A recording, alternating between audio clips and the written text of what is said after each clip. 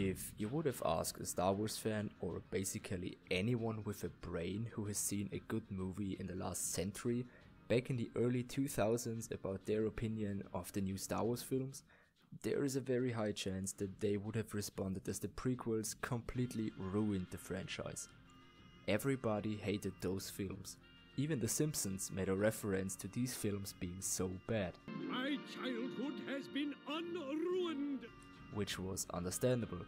You know, there were up and downs in every movie and there were also some good scenes, for example the pod racing, but overall the films alone are just not good. I'm not just talking about bad acting here, I'm talking about major issues these films had. A boring plot, forgettable or bad characters and bad story arcs. For example, in Attack of the Clones, they completely wasted Christopher Lee as Count Dooku by giving him just a few minutes of screen time. The same with General Grievous. He was never mentioned and then showed up in Revenge of the Sith at the beginning and was killed off in the mid of the film with no explanation who he was or where he came from. There were also some major plot holes and storytelling issues. It just didn't feel right to watch these movies. They just suffer from limited time to tell so much story behind. But nowadays, 15 years later, the perception of the prequel era has turned rather positive, to say the least. So why did this change to the opposite? And that's where Dave Filoni comes in. In his early career, Dave Filoni was a storyboard artist for well-known shows like King of the Hill or Disney's Kim Possible, which became major success series. Because he did a very good job as a storyboard painter here, Nickelodeon hired Dave Filoni as a director for the first season of Avatar: The Last Airbender, and man, this show was so good because of that it became such a big success.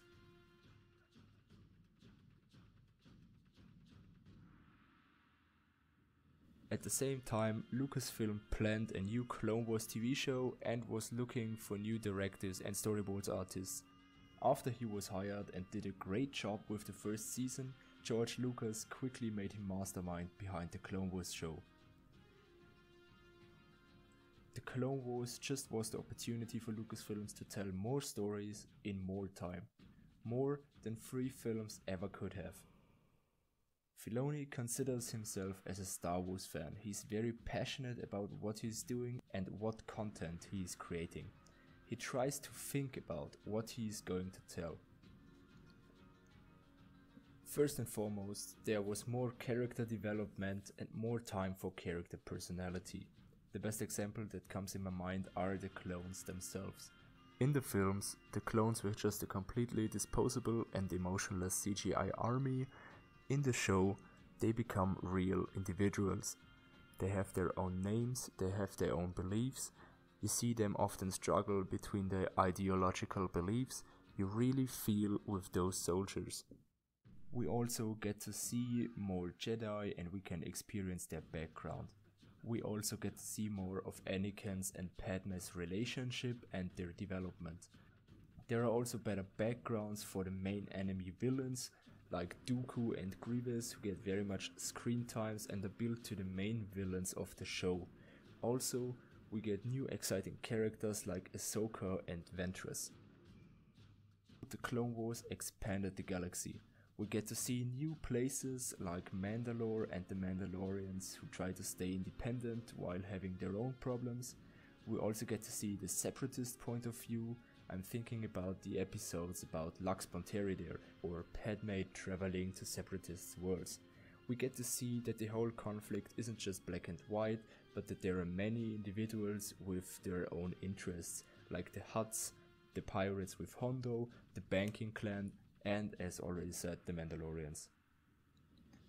The show also made Anakin's fall to the dark side way more plausible. You see him slowly drifting from the right path, the way of the Jedi. Also when he has to use his abilities to save the one he likes or save his friends, like Ahsoka, and you can really feel with him when Ahsoka leaves the Order. It all just builds up directly to the third film, Revenge of the Sith, and it just makes the prequels so much more comprehensible and it makes you feel with the characters. So you can say that the Clone Wars carried the franchise for over a decade till then.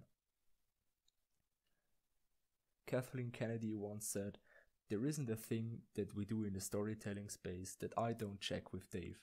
What I find about Dave is you don't just sit down and have a discussion about plot or review characters inside the Star Wars world.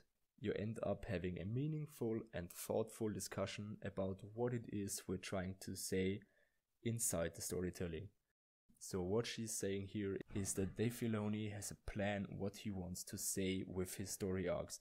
There is always a deeper meaning or a message behind every story arc they tell. So, what does this specifically means for the sequels?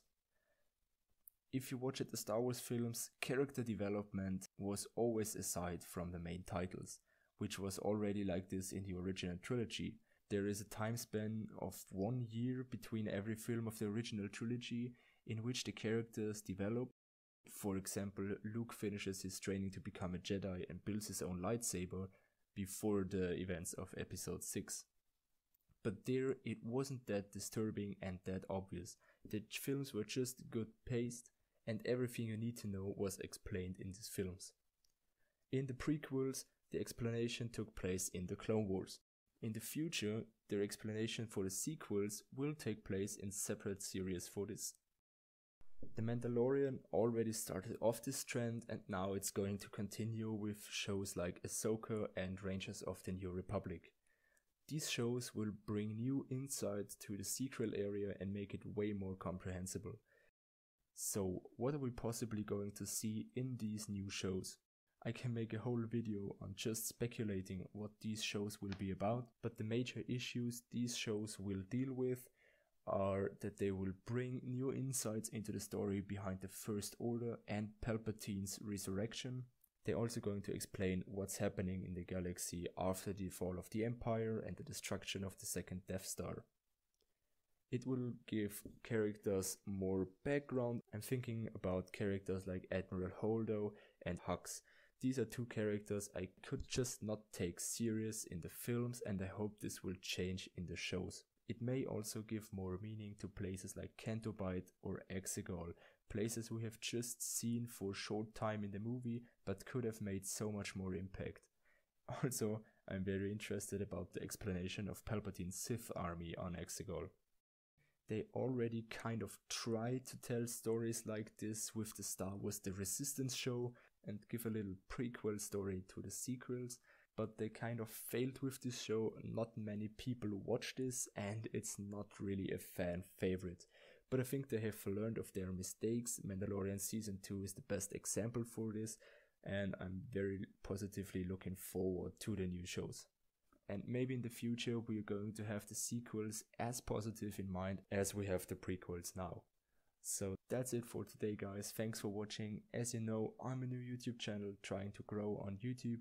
So if you like my content, please feel free to support me, it helps me a lot, or leave a like and a comment. So I hope see you next week.